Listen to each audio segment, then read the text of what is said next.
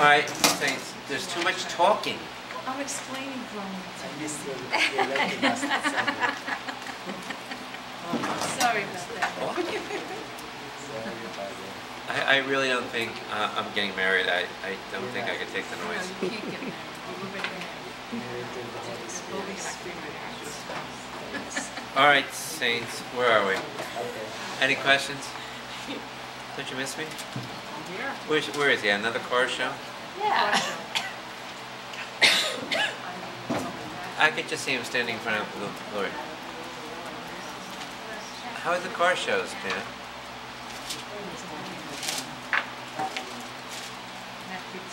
All right. Okay, if you go with me to Luke chapter 14, verse 25, down through 33, turn to the person next to you and say, "This is going to change your life." This is going to change your life. Okay. If you hear what this says, you are not going to look like this anymore. All right. 25 to 30. And people liked they're listening to our Bible study from Sunday night. Oh, yeah. I don't know. Betty was over with me yesterday and we listened to it again. She loved it. Now she's sharing it with others. What else? In the name of the Father, the Son, the Holy Spirit, all God's people said, Amen. Father, we praise you for discipleship and what a call you have on our lives to do what you're going to remind us to do in Luke's Gospel. So, Lord, I ask you to give us ears to hear and the strength and the Spirit to do it. Glory be to the Father, And to the Son, and to the Holy Spirit, as it was in the beginning, is now, and ever shall be, world without end. Amen. In the name of the Father, and of the Son, and of the Holy Spirit, all God's people said. Amen. Okay, Luke chapter 14, verse 25, the cost of discipleship. What I discovered as I'm studying what our Master says here is we really are not very good disciples. We are not really, we don't understand. And I think these verses, when I understood what Jesus is trying to say, they're going to change your life if you hear what they're going to do. And how many know you can't live the way you've been living before you came in here? All right, you got that? Yeah. Now, great multitudes accompany him. Now, if you circle the word great, how do you say that in Greek? Mega, very good. Oh, I was Mega. mad. And when the multitudes follow Jesus, they are never converted to him.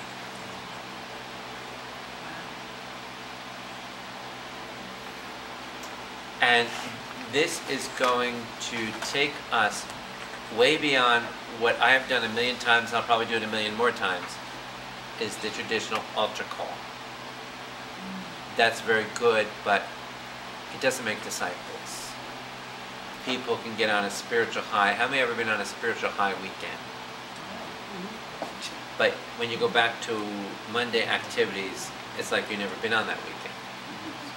So the great multitudes accompanied him, and he turned and said to them, now there's going to be 3 times, the key, I hope you know, is the word my disciple. That's in verse 26, verse 27, and verse 38. If you are my disciples. So what's the illusion there? The illusion is there were other disciples out there, weren't there? Yeah. Now, I believe this word is not for the faint of heart. I believe this is those who are very serious about your faith and your commitment. After I studied this, I went, wow. Now, if anyone comes to me, now if you box that in there, comes to me, and does not hate, and we're going to give you a big explanation what the word hate means. Hate his own father and mother and wife and children and brothers and sisters, yes, even his own life, cannot be my disciple. So if you underline the word my disciple. So it says there that we got to come to him.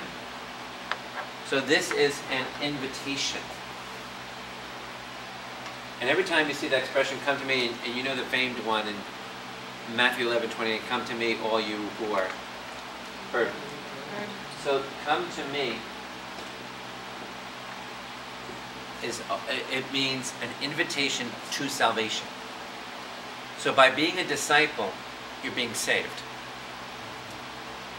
Now, interestingly, in this short passage, you're not going to hear repenting of sins and everything else, though that's definitely included. You're going to hear through that what that means. Jesus has been called a rabbi, or in terms today, you might hear this expression, a rebbe. But he did not follow the format of the first century.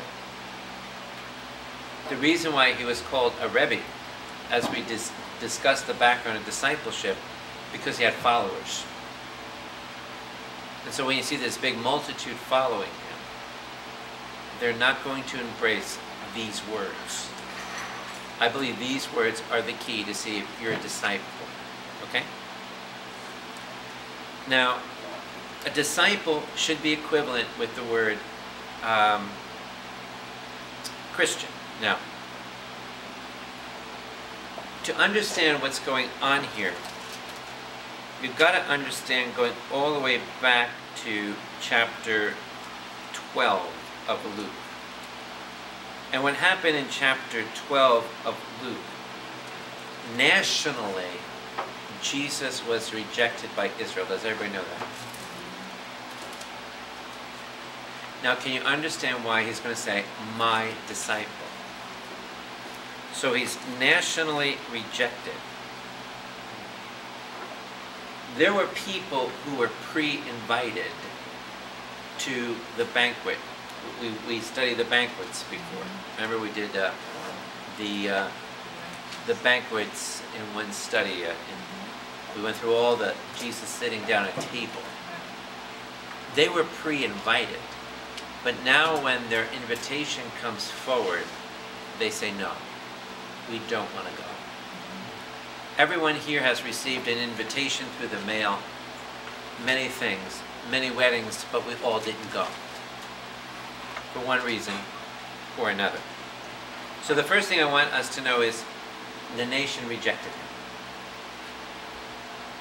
So now Jesus comes and says, who wants to be my disciples? Because by being my disciples, it's not religion as you once knew it. And right now, when I look at our church, I absolutely cry. Because what I hear, and even what I just heard tonight, the liberality is incredible. It's not the church you and I grew up in. What people are doing. The religious leaders were falling apart or taking on their own power. In the Gospel of Luke here, in this passage, Jesus is going to use extreme language. There are three major parts to being a disciple. Tonight we'll look at part one. Part number one, if we're going to be a disciple, we must, and did you hear that word must? We must abandon our past priorities.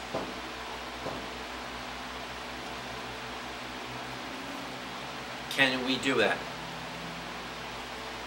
Can we abandon our past priorities? Another definition of the gospel is things are about to change for you. We're going to learn now that there are three levels of past priorities. Yourself,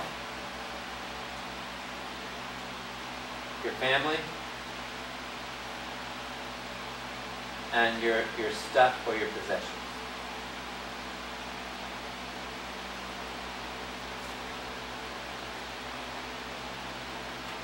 When Jesus says, my disciples, in Luke chapter 12, the nation rejects him. Here's what he's saying to us today. We've got to get rid of phony religion. Behind the scenes, I see it all the time. We've got to get rid of, we've got to be prepared to be under divine scrutiny. Our lives are going to be an open book in front of God. We've got to fear God and make sure we know He's holy. What this is about, to be a disciple of Jesus, is not a makeover, but a takeover.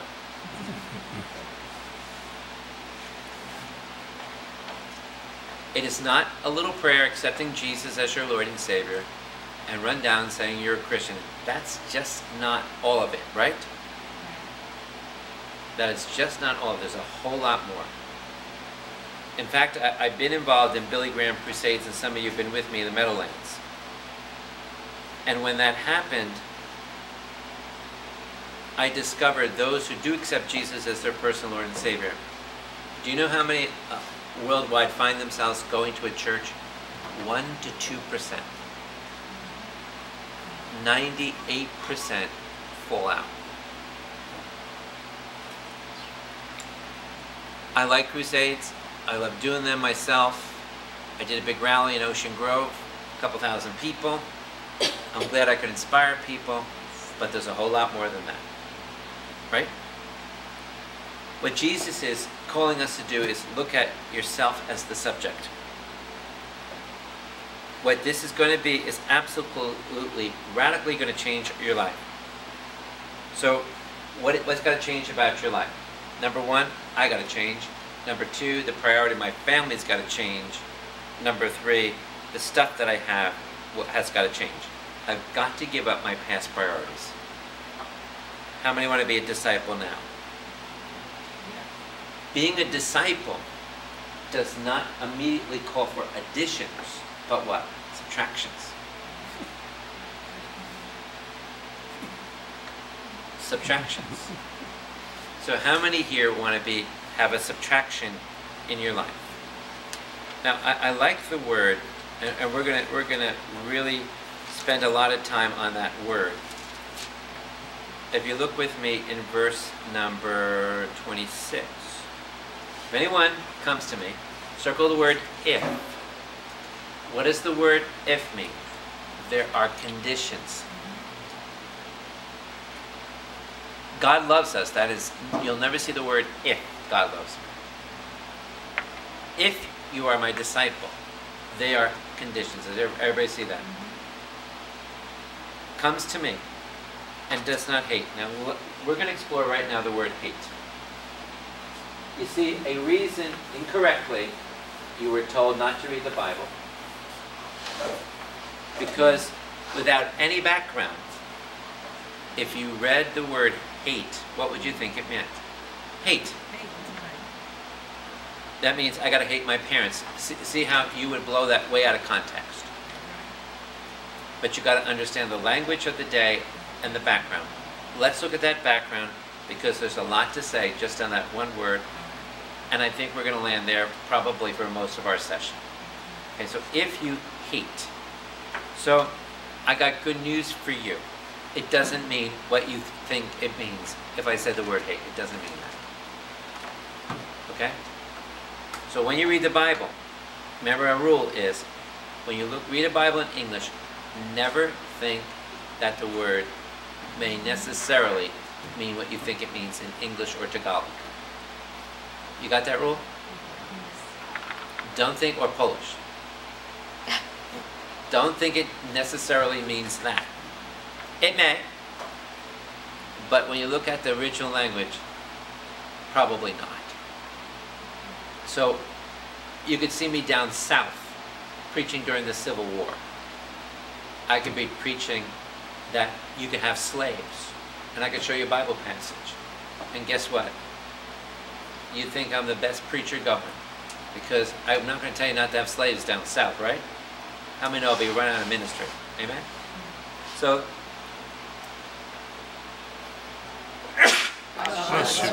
let's look at the word hate. And hear what Jesus is saying.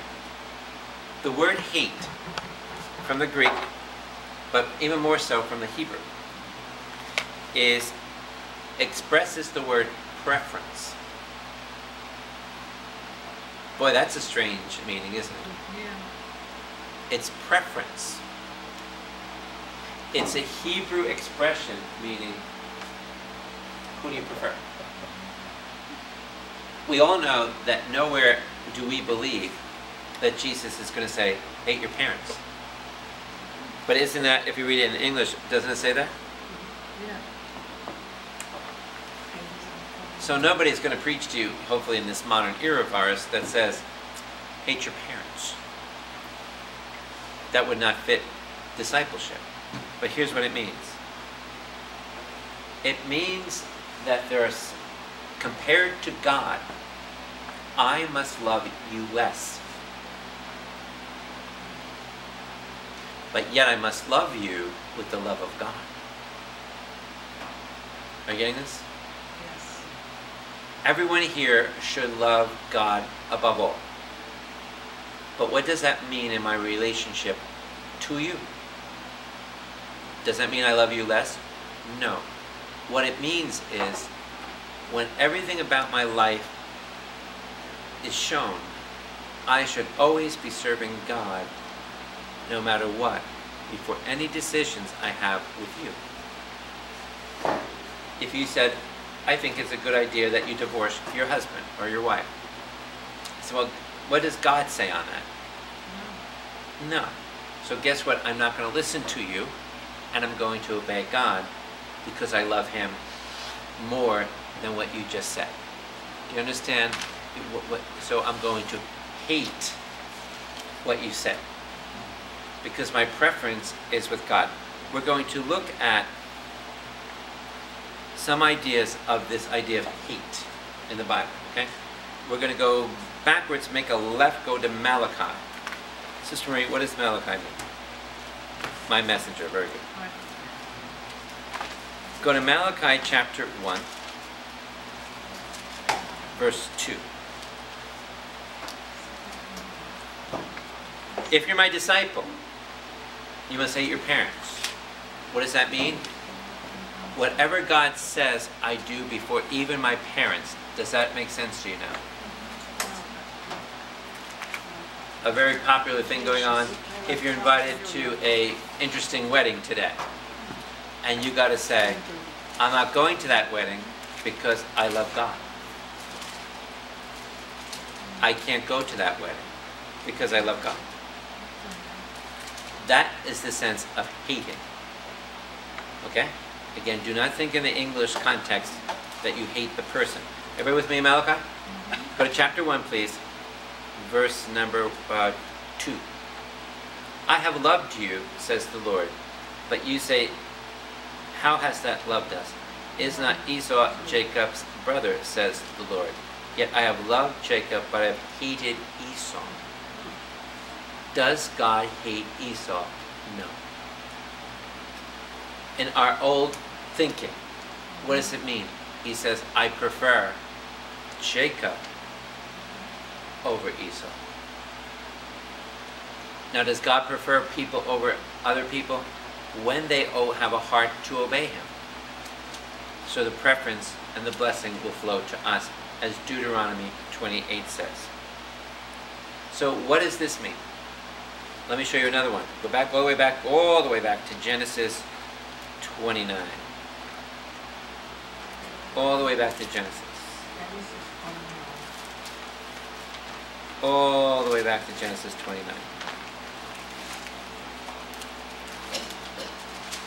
When we study the Bible like this, we understand the Bible better, don't we?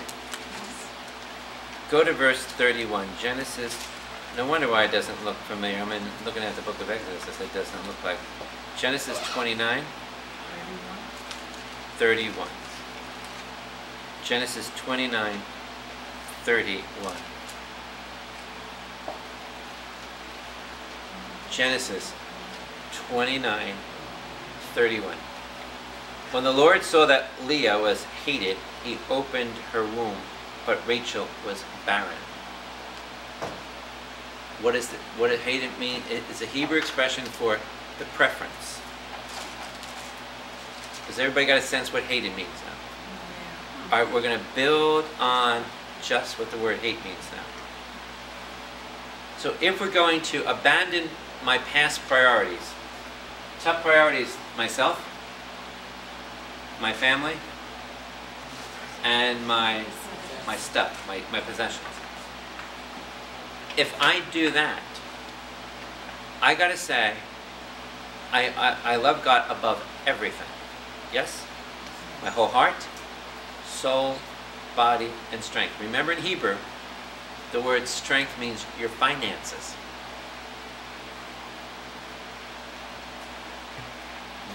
A lot of people do not get that right. They think the strength there means your muscles. It doesn't mean your muscles, it means your finances. Okay? Now, we're looking at the word hate. God has to be loved exclusively. Here's what it means. Jesus is saying, if you're, see that, my disciple? You must not, there's unshared love that you have with me that another person doesn't, that you don't have with others. I don't go around saying to every person, I will obey you no matter what. I don't know if you ever said to your son in Florida, I will obey you no matter what. You don't say that. So, but what do you say to God? I will obey you no matter what. So, and that's the context of hate. It means that there are, in my walk with God, unshared love that I have for God that I don't have for you.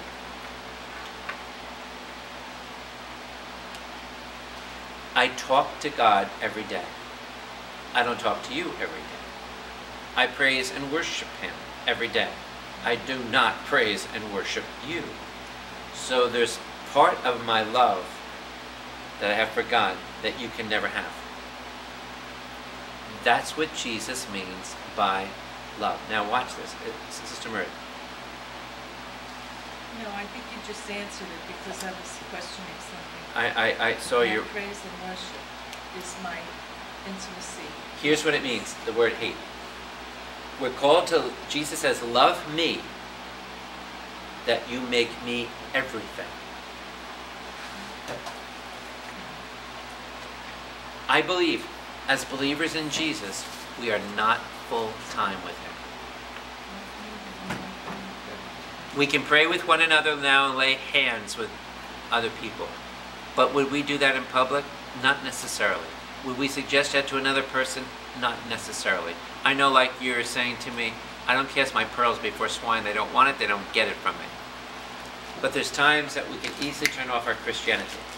Now, when you're a disciple, you can't turn it off. So when you hate, in this context, within the Hebrewism, when you hate, Jesus says you got to love me to the degree that I am everything. How many believe you're already there, that He's everything? He's absolutely everything. Now, go with me to Luke chapter 10.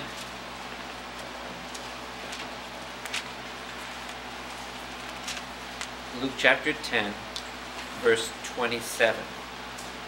Luke chapter 10, verse 27.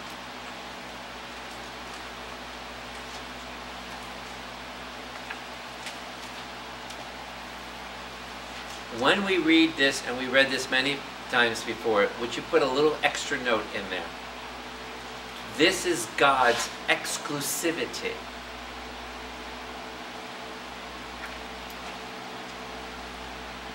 Chapter 10, verse 27, He says to us. Everybody with me? And He answered, you shall love the Lord your God with all your heart and with all your soul, with all your strength, with all your mind, and your neighbor as yourself. And he said to them, you have answered right, do this and you will live. This is exclusivity. So if the expression hate means there's certain duties I have toward God, not to you. And we can give a mild list of what my duties are. That's what it means to hate. Now, when I do this and hate in this context, then I have an amazing grace that falls upon me. The amazing grace is I now no longer say, my people are never, never, never my top priority. God is. How many marriages do you know have been built like that? I have to scratch my head to see if I can think of any. How many would like to have been married like that? Where it's God alone. It's God alone. Again, this is going to challenge us. So your priority is family is not first. When you're married, you got to say to your spouse, anybody ever get married here? You got to say to your spouse, you are not number one in my life. God is. How many would still be married now? Go home, tell your spouses that you're not number one. God is. Would they be mad at you? Would they? What happened to the 3 and 2 and 1? No, 1 plus 1 plus 1 equals 1. You got that? Now what this means to us is to say, what happens here, if does everybody understand this expression, hate? Yes? They're not praying. Why did whoever it was who translated this Bible use that word hate? Because for us, anybody, when you hear the word hate, it's like... Because Sister Alice, that's the word. But you see there is a Hebrewism. They have colloquialisms. Like growing up, you heard your children or grandchildren, or we always says, your mother's going to what? Kill you. Now everybody here knows what that means. We don't expect Mrs. Jones to take a gun and shoot her kid. So we have our expressions. So in Hebrew, this was their expression to say God has no equals in your life with anyone else. Yourself, your family, and your stuff. So Remember now, Jesus is now saying, this is getting divorce papers, so to speak, from Israel. He says, if you be my disciple. Sister Ray. So when you're saying to hate, when you look at that word, you're saying to yourself, God is number one in my life. That's right. So I prefer God over whatever. Yes. My preference is always for God. And when you do that in today's context, you're going to upset a lot of people. Yes. Brother Bill, it's almost like fear. Yes. Fear of the Lord. We used to think that was to Yes. be afraid of God, but yet it means reverence. Yes. So it's kind of like the same thing. Yes. It doesn't mean what it Yes. think it means. Yes. Now, when I do this in the Spirit, there's an amazing thing that happens. I get what is called sustaining grace. I get sustaining grace. I'm going to break that down more. How many want to be sustained for the rest of your life? If I'm going to make a statement, if I'm a disciple of Jesus, and I went into my house and say, by the way, Jesus is number one in here. Nobody's number one. And I got duties to him that you will never have. Because I got to worship him. I'm not going to worship you. I got to put Jesus number one.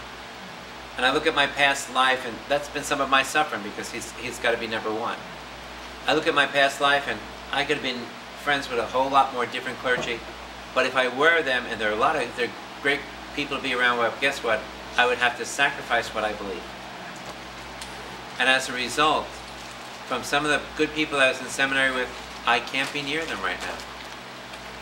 If I told you what they told me, I'm like, I said, no, my preference is for God. So as a result, I don't go near Father X, Y, and Z. Amen? So, in that sense, I need to be sustained. When you get this grace, you are sustained. And here's the sustaining power. It means at this moment, you will have an absolute power in the Holy Spirit to strengthen you. Absolutely. Now here's what it means. It means that all of our desires prior to this moment, ready? All of your desires prior to this moment were worked. All of your desires prior to this moment were corrupted. Listen to what Paul says in Philippians 3:8. Now you understand what Paul means in Philippians 3:8.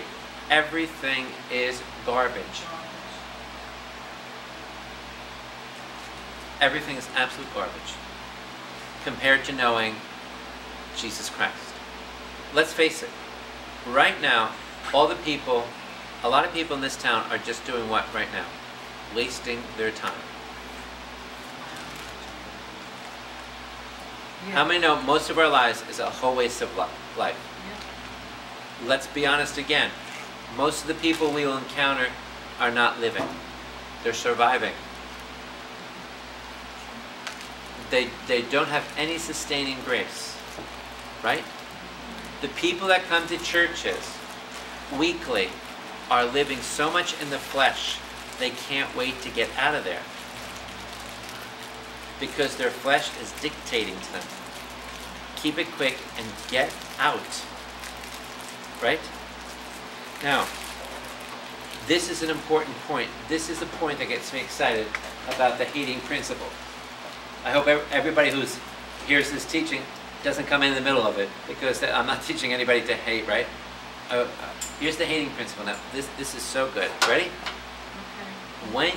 What Jesus is saying to us, if you're going to be a disciple, you got to end your reign and the authority over your life. You've got to stop reigning in your life. How many think you could do that? No more reigning in your life. Anybody want to be there? Now Jesus appears to speak negatively. He appears negative with the if, because discipleship is dead serious. And I put that word in there, dead serious, because it may lead you to your death. Yeah. Right now, around the world, martyrdom is increasing in leaps and bounds. It is presently in the United States of America. We have ceased a few years ago, since this present day administration has entered, we have ceased to be a Christian nation. We are no longer a Christian nation. We are going to face momentarily unbelievable persecution. We're hearing it subtly, verbally. Right now, Israel is attacking Palestine. Does everybody know there's riots breaking out right now around the world? In Paris, in the UK, and and they're saying, kill the Jews. So here we go again. So we're living in persecution, and I believe we're heading toward another Holocaust. I believe the church is so liberal, it's heading toward an underground. You and I now got to decide to be disciples. Now, when Jesus says to us, is this making sense? If anyone comes to me and does not hate his own father and mother and wife and children and brothers and sisters, box that in there, that's family. Your family cannot be a priority over the gospel. Does that include everybody? Did we get everybody in there? Is that everybody you love? He goes on to say there, even his own life. There's your own life. You cannot have your life as a priority. So you got to say, Galatians 2:20, I don't live, but Christ crucified lives in me. He cannot be my disciple. So every time Jesus says, my disciple, it's with a negative connotation. You don't do this, you are not my disciple. If where you live and work, if you don't have preference for me in everything you do, with yourself, with your family, with your stuff, you're not my disciple. Right now, I believe we are fooling ourselves thinking we are. I don't think there's a person that goes to a church on Sunday that doesn't think they're a Catholic. I was just talking to a woman, and she says, you know what, I don't believe in purgatory. I said, well, you know what, you're not a Catholic. She just looked at me with a nervous laugh. That they're making up their own rules and there's regulations, right? I can see one reason why she said that. They're being taught nothing. They're not being taught in their faith. They just want a nice talk for less than 5 minutes. I hear people rejoicing, oh, thank God, we got a new priest. Everything's under 5 minutes with a homily. Wow. They're rejoicing over that fact. Can they hear what they're saying? And yet they think they're on the way to life.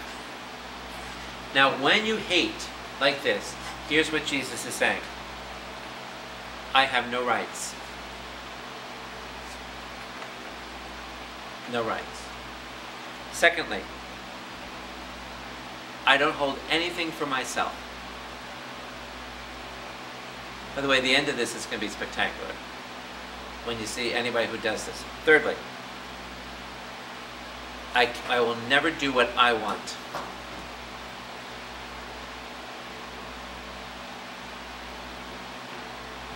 Fourthly, I will pay the highest cost.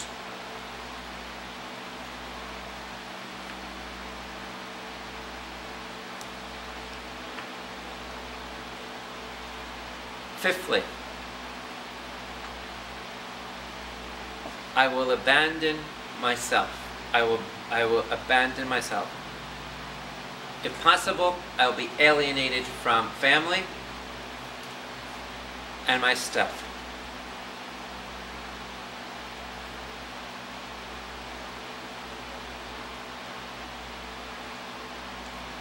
What Jesus is doing by giving us this statement is taking every one of us away from superficiality.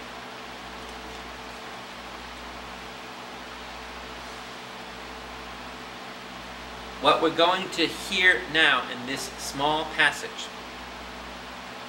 it's called narrow gate evangelism. Enter through the narrow gate. Do you think if I preached this on Sunday, everybody would be cheering me? No.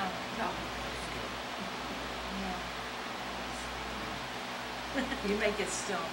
That's it. Sixthly, when you have sustaining grace, you must deny what you crave. How many could do that?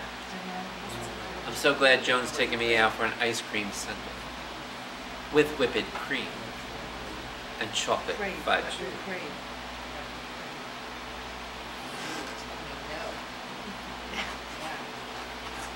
How many here understand what hate means now?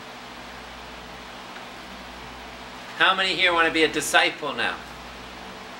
How many think we have taught our people how to do this? That's why I believe when the time does come, push into shove or shove into push, how many disciples will there be? Very few. You got it, very few. Now you understand Jesus' words. The ways narrow and few therein will be saved. Yes. So it's like the remnant. It's the remnant, you got it. I want to give you, I want to jump ahead real quick and go right back. Verse 33. Chapter 14, verse 33. So therefore, whoever of you does not renounce all that he has cannot be my disciple. I want to give you the Greek word. You'll get a kick out of the Greek word. The Greek word is apostosasso. Apostaso.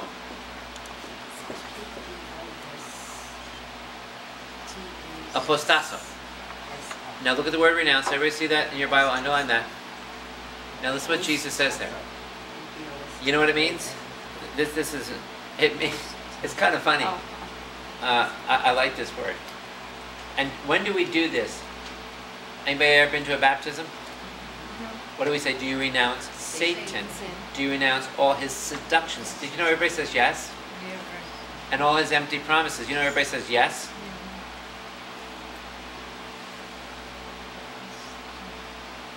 Here's what it means.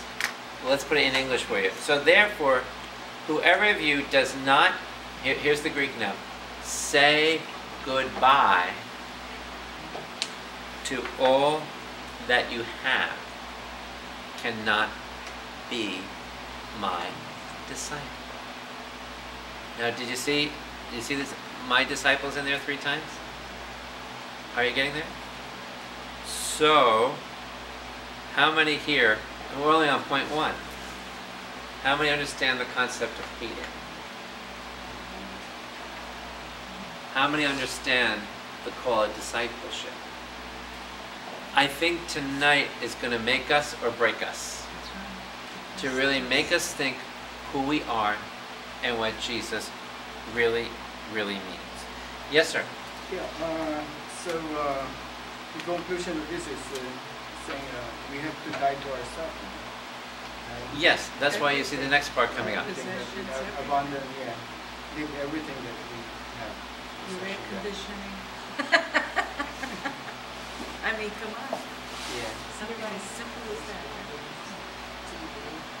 Father Bill, Yankees are Can good. you give the apostaso is the definition in Greek for renounce? Yeah. When you break that down, I mean, say goodbye. but it's also saying apostle. I mean, you're Apostle is to Aposto send. is to Apostolos is to send. to send. Right. Oh, so then you're saying see, Right. you want to be there. Okay. So, to renounce means to say bye. Okay, thank you. And you don't say, we'll see you later. Bye. In Deuteronomy 17, God says you're going back to Egypt. When they left Egypt, what should they have said? But guess what? Their lifestyle went back to Egypt. And guess what? The reason why we lost this great country is because we went back to idolatry. We don't trust God. It's just absolutely terrible. Now, what this means is this. What about the things that I do need to live? Let's answer that real quick and then we'll continue. The things you need to live. Say some of you drive a car.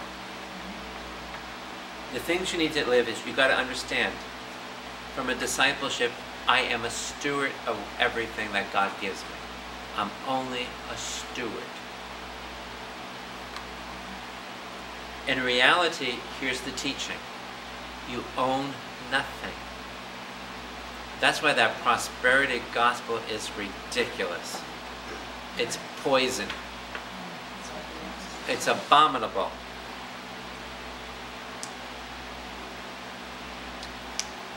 I consider myself minuscule compared to who God is. Does this make sense to everybody? So far, so good? Back to chapter 14, verse 26. If anyone comes to me, invitation, Luke 14, verse 26, does not hate, we understood hate, right? Right. Means preferential. His own father and mother and wife and children and brothers and sisters. Yes, even his own life. He cannot be my disciple. Underline mine. Now, whoever does not bear his own cross and come after me. Did we hear come after me? Now watch this. Let me show you something. Look where it says in verse 26, come to me. Look at verse 27. Connect the two comes. Come after me.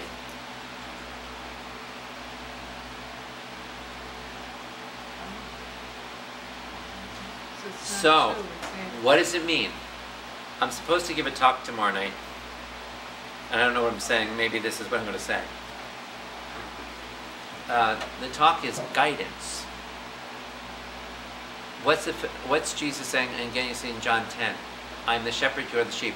So what do you got to do? You've got to follow after him day by day by day by day. Did you see the connection? Come to me, come after me. So the context is, I'm leading, you follow. Okay? Are you getting this? So how many disciples do you know? That's why some people said, you know what your problem is? Again, I told you this story many times. You talk about Jesus too much. It's because I'm following him. You know why? I talk about him all the time. I got a front row seat. Do you know every day in church, do you know I get a front row seat? Do you know I'm the only person in church that gets the best seat? And I get the best stand too? Do you know that? I get the best seat. So if you really believe he's there, and I do, what am I going to do? I'm going to talk about what I've just seen. I'm coming after him. I love this. I love the connection that Jesus draws here. You got to see this. You got to see that come after me cannot be my disciple. Now, we go to the cross. The cross means there's a martyrdom involved. Martyrdom, as you remember many times, means witnessing for Christ. It doesn't mean necessarily dying, but it can include that. And I believe the greatest martyrdom is yet to come. During the Great Tribulation, people are going to be martyred left and right. In the Middle East, it's going on right now in a town called Mosul in Iraq. It used to be a Christian stronghold, maybe about 1,600 Catholic Eastern Christians. Today, how many are in town? Nobody. It is a ghost town. They came in and they destroyed, by the way, you know, people say Jonah was only a myth. But guess what? The Muslims just knocked out where he was buried. They destroyed Jonah's tomb.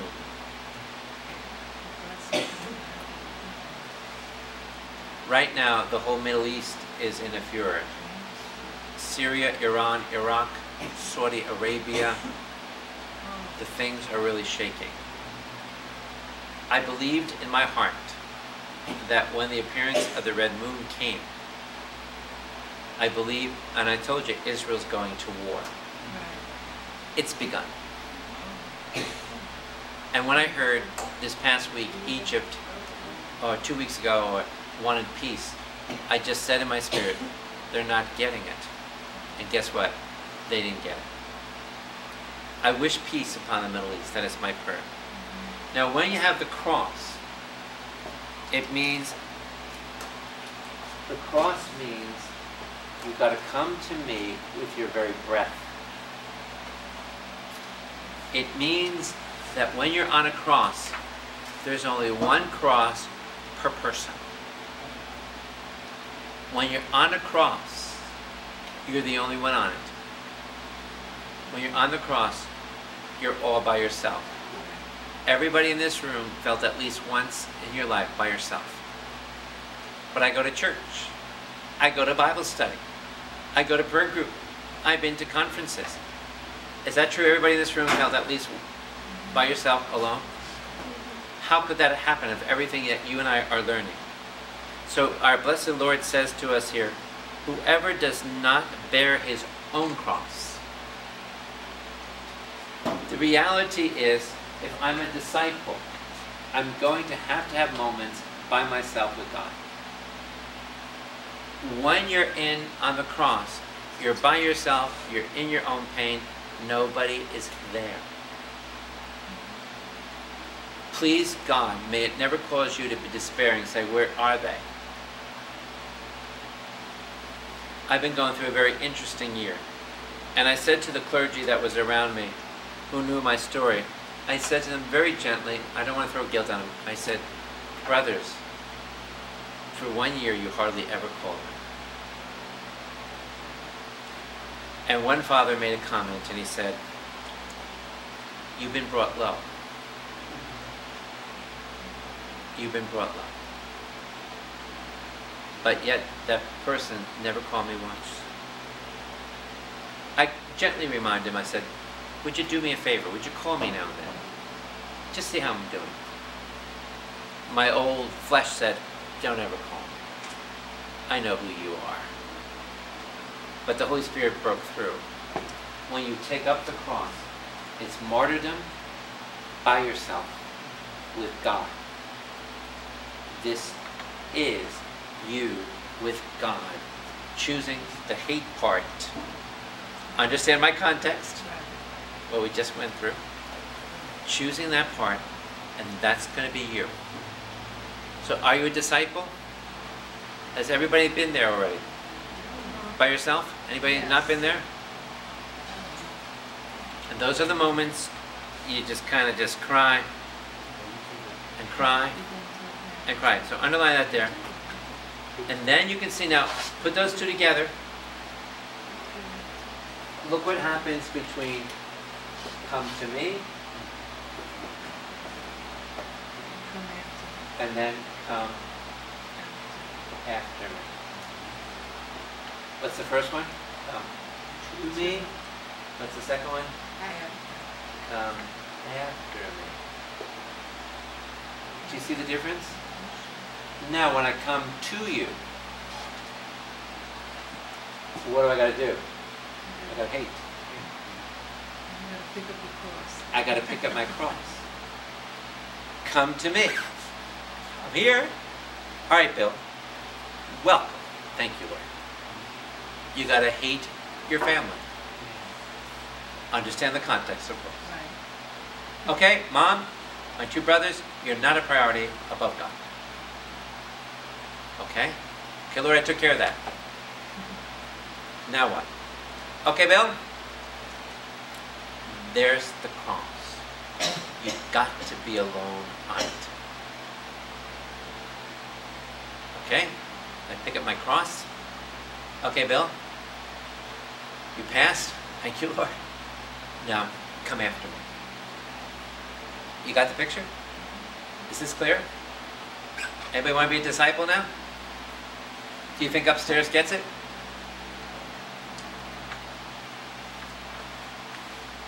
I don't know many people who get this. Brother Max.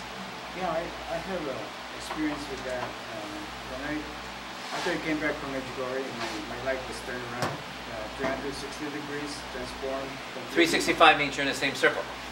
No, You mean 180? He said 360. That means you're back where you were. Oh, it's not the whole. You just 360 is like this. Anyway. You mean 180? So 180 means you're here and you're in a different direction. That was in 360 means you make the full circle, you're back where you were. that was in 1990, and I gave up everything. You know, I was living in the world. You know, it was a real estate broker, and then when I was going to church every day, and my family didn't understand what I was going through, and even my wife, you know, and They don't understand. They If you became jealous. come to me and come after me, nobody's It's going to hard. understand. Yeah, it's hard to do. Yeah, even my wife was jealous of you know, we have a fight. You had But some it- fights. Yeah, we didn't. I know, Fleur went to the gym afterwards and took up fisticuffs, yes. Yeah, you're right. And because when I stumbled with the charismatic prayer group, Right, she didn't want to come with me, and Right. instead she was going shopping, and yeah. yes. I Sister Marie. just- Are you getting this? Yeah, Father Bill, other than, what is the difference between your priesthood and ours, other than the fact that you can bring Christ to us physically? Is there any other difference? I know you can hear our Yes, confessions, but mine what is yours mine is more identifying with Christ, Right. and it's more persecution than you can imagine. So then what's our priesthood? What Your is our your priesthood is joining with me, of course, Okay. identifying and reigning with Christ, stating the obvious truths, and being persecuted for that, Okay. and living your life of purity, which will gain you access through the cross to heaven. Okay. Now, in one sense, I get more persecuted, in one sense, because the evil one wants to knock me out. Oh, sure. If he knocks me out, You don't have anybody saying to you from a Catholic perspective, this is my body, this is my blood. I told them last night, the two biggest attacks right now going on, which has been for years, is the feminist agenda and a homosexual agenda. Right. They are rampant trying to destroy us. And the clergy is kowtowing to both of them. Just recently, the bishop in Albany just said, lay people have got to stop preaching. Because they would have, in Albany area, there would be a lot of lay preachers. And they're deeply saddened that they gotta stop preaching. Yes, sir? There's a point on the cross where Jesus is not with God. He's really, truly alone. Yes. We did that last night, or Sunday night, in Luke 17:11. He says, Father, I can't deal them. I can't take them anymore. They're yours. Also on the cross, Yes. my God, thou hast forsaken me. But you got to understand that context. My God, why are you forsaking me?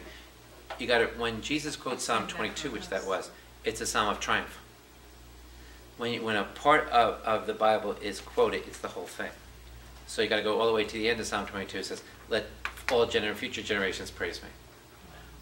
But there had to be that separation for it to be complete, didn't there? That's a very Protestant view. That they said the Father did see the sins, but he was joined to Jesus. That's a Catholic view. A Protestant view says he just, for those moments, separated himself. Yes? Okay, does everybody understand? Come to me and come after me? A difference, isn't there? You come to me. Father Bill, on the cross, why was the earthquake then? On the cross, why was the earthquake? Right. Why did the earth quake? Because I think the Father breathed for his own Because son as the prophet Amos says, they the prophet Amos says, because of what humanity was doing. Right. And also, too, there was another earthquake But that's because beyond Jesus' it was death. continued in there because the seed of Jesus was going to go into the ground. You see, there had to be an earthquake because the earth could not contain the divine seed. And the cross was on top of Adam's That's right. tomb. That's right. There's a crack. Right. That's right. And I was just here a few months ago, and it's still cracked. Right. So Okay, amen? Are you getting this? Thank you, Father. Now, what this means, come to me, you could write in there, with every breath. Come after me with my life in you.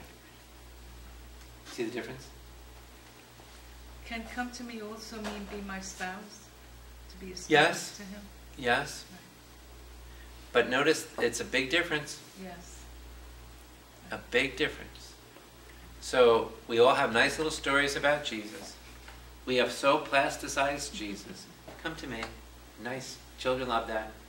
And, well, they should continue to hear that. That's right. But now that we're growing up in the faith, come after me. Whoa. Whoa. We just boxed in there for you. We just boxed in there for you what it really means now. Amen? Yes. Again, Paul says in Philippians 3:8, everything is garbage. Now, we're ready for part 2 and to wrap things up a little bit here.